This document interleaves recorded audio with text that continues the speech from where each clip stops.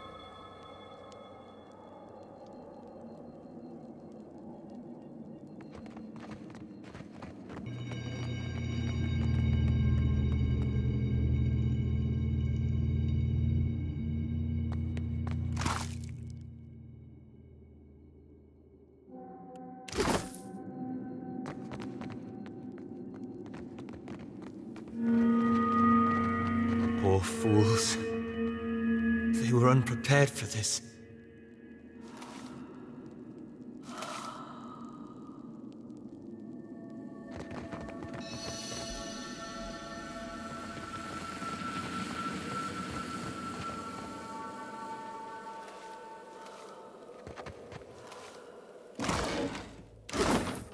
I've got it.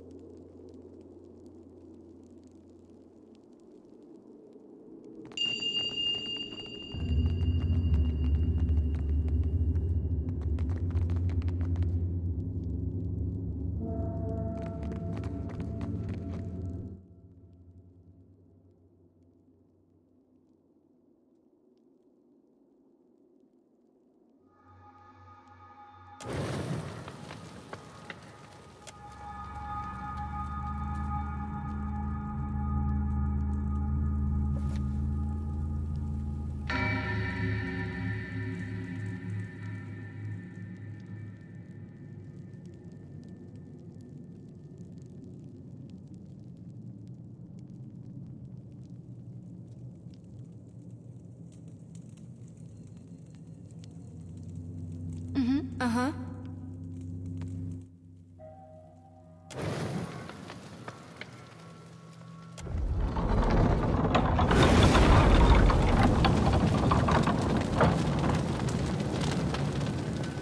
Well, after you.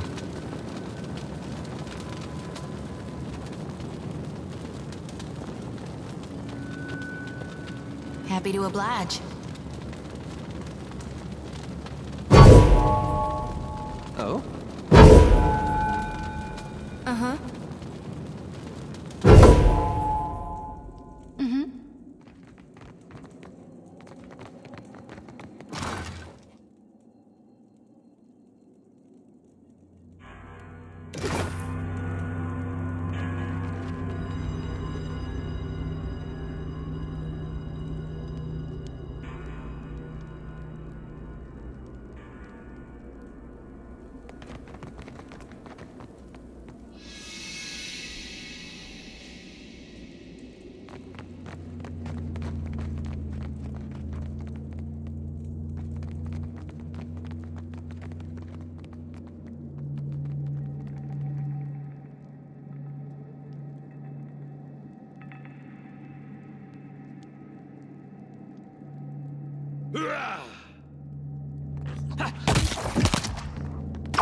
Better than that.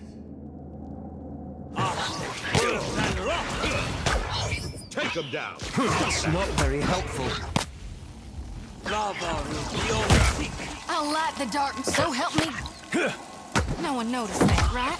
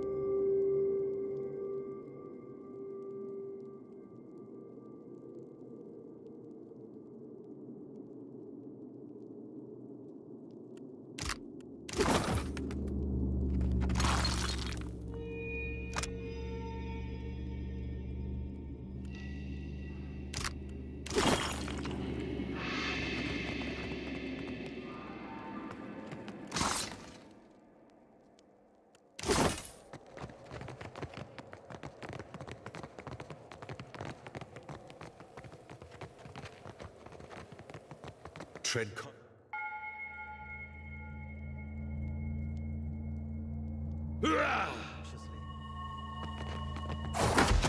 Yeah. Let's go. There's a harpy! Let's reap this whirlwind. I reap what I sow.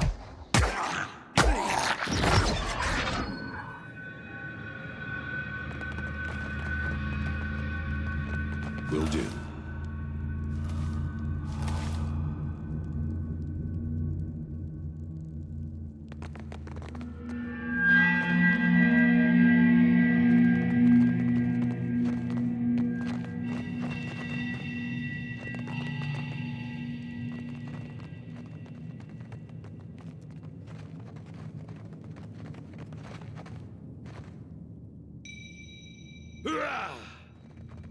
Yeah!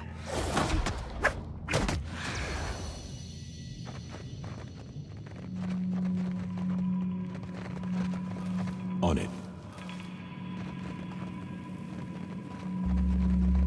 I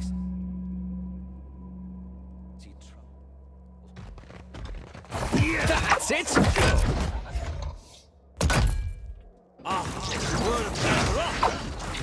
Take him down. Me and you are about to mix. Let's Hey, reap watch this it with that. whirlwind. Hey, watch it.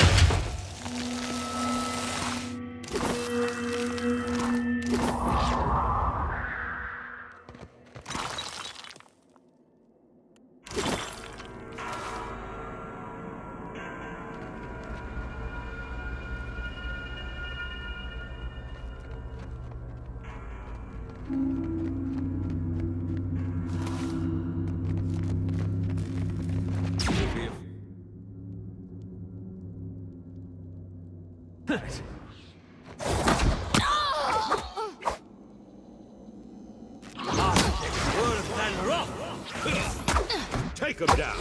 This is futile! Let's go. Stop that. Shodi's done for. That's not very helpful.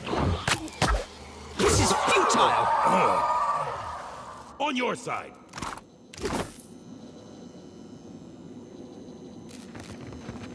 Huh? Sure. I see the wits of their eyes. Take him down.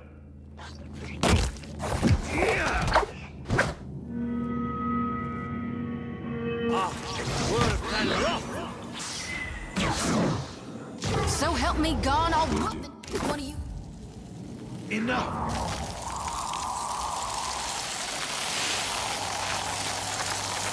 So help me God, I'll...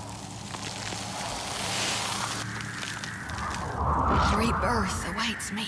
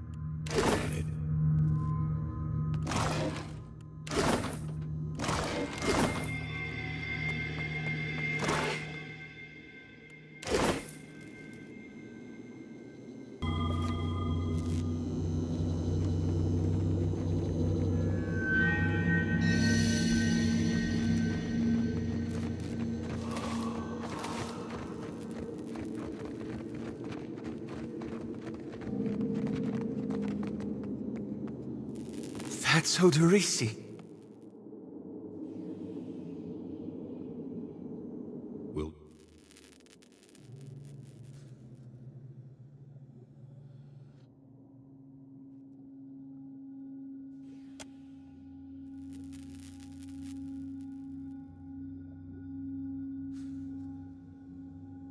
This one's ashen.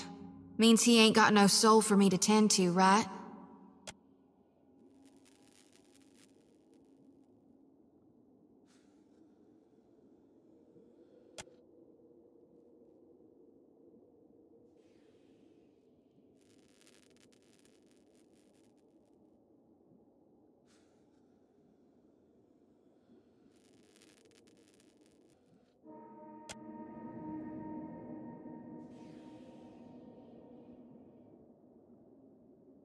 You place your hand against the pillar of luminous Audra.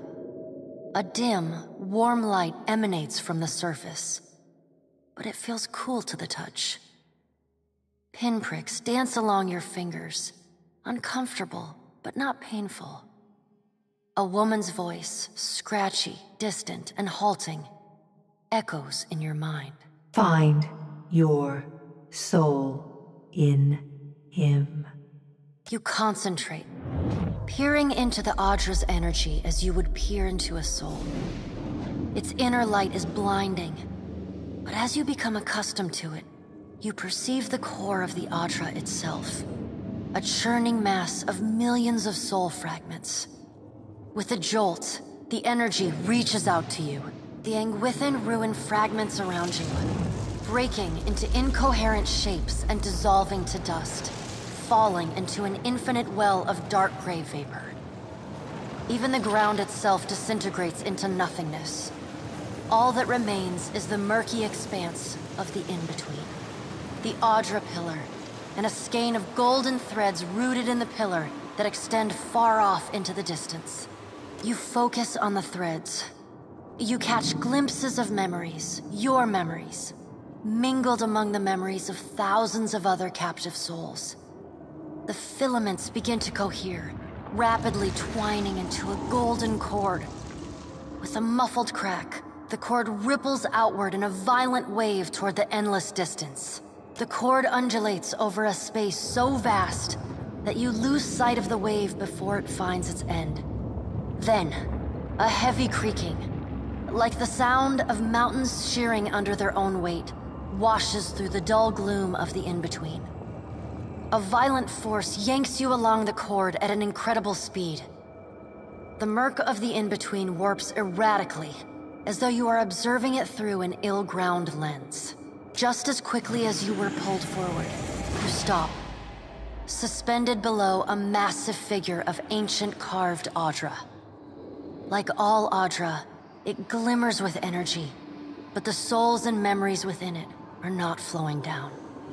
They churn in a vortex that burns at the heart of the statue's mass in some invisible engine. It is Eothas. The great golden cord terminates in his back, sending pulses of energy throughout his limbs as they move. He walks in long, slow strides toward a brilliant pillar of Audra far in the distance. It shines even more brightly in the in-between than Eothas. From within the teeming throng of souls, dozens of eyes look out to you. Through the cord, their collective anguish and despair push at the edge of your mind. Help us! Please! Help us! Their voices echo in your mind. Somewhere within their ranks, you can feel the presence of your own soul slumbering deeper in the gyre. You attempt to evade the lost souls and find yourself within Eothas. But the incredible power flowing through the god's body repulses you. Not even your Watcher powers can penetrate the massive tides of energy crashing through him. The souls sense your presence and continue to desperately cry out to you. Eothas' stride slows and stops. His head slowly pivots until its great burning eyes are cast back along the cord. As his gaze meets yours, you feel an overwhelming rush of incredible joy, mingled with profound sadness. You have sensed similar anguish in lost souls, but never with this intensity. A soothing voice drifts into your mind. It takes great bravery to venture through the in-between, even for a Watcher. A swell of admiration radiates out from the god's heart, a force so intense that it momentarily overwhelms you. You do not need to follow me, for their sake or your own. Something beautiful is coming. Something that will save us all. A great light shines from Eothas' brow, so bright that even the souls within him flinch from the source, cowering in fear. Through the glare, you see Eothas' massive arm reach up to grasp the golden cord. The tether, carrying energy from the Audra pillar to him, that also suspends your consciousness. Time cannot stop for any of us, Watcher. Even me. Eothas yanks on the golden cord, pulling it from his back. The cord tears into filaments that blacken and dissolve to dust. Without pause, he turns to resume his stride toward the distant pillar of Audra, shining on the boundless horizon. You hear the souls within him cry out for just a moment, before your consciousness is snapped away from them. The in-between goes dark. For a second, you feel a mix of nausea and a sensation like spinning and falling. Then the moment ends. Your consciousness has returned to the Angwithan arena. The world is sideways, the Audra pillar upside down. You flinch at the feeling that you're standing on the ceiling. The disorientation overwhelms you and you collapse to your knees next to the luminous Audra pillar. Previously dim and flickering, the pillar now glows with a strong and steady light. You touch the Audra again, but the chill and prickling sensations you felt before are gone, replaced with a comforting warmth, like the embers of a fire that has just lost its flame. You all right? Come on, we just got you back. I heard you say that before. Had something to do with a 2,000-year-old lunatic talking to you in your dreams. I've seen you commune with souls of the dead, but this looked altogether different. What happened?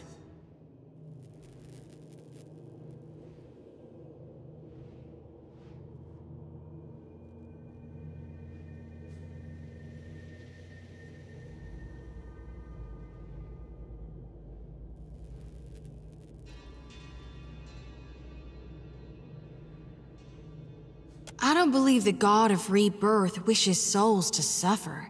If he's harvesting them, he's got a plan. What did Gon say? Is he gonna meet us? What do we do next? He charged you with a divine calling, didn't he? Just like he's done for me.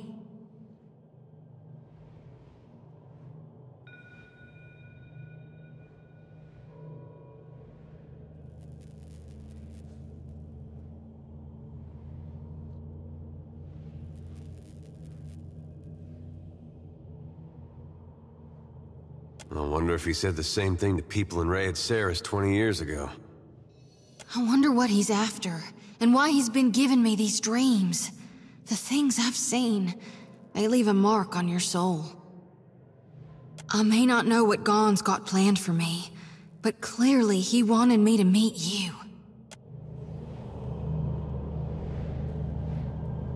I've got it.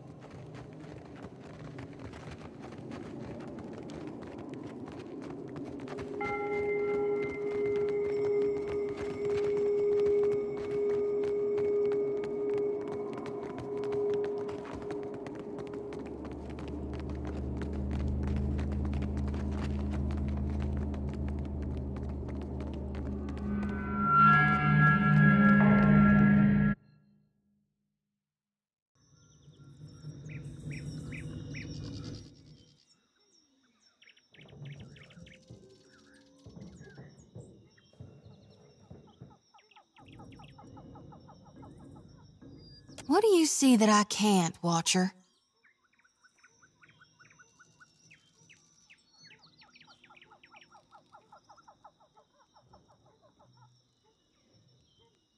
All of them? Really?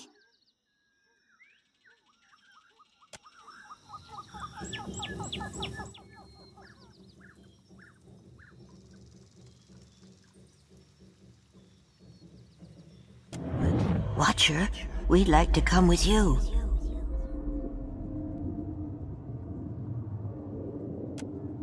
We would, and we appreciate that you showed us the way, but what if the Audra goes dark again before we reach the Beyond?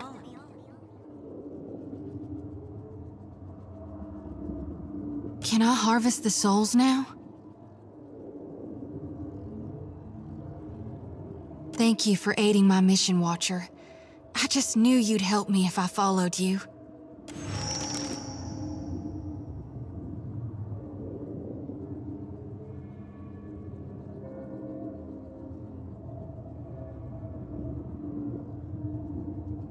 Thank you, Watcher.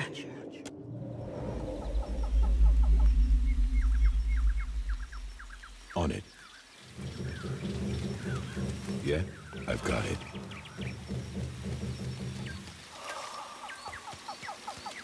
We will remain here to see to our dead. We're lucky the cage worked. Echosi, but I must take stock of our supplies.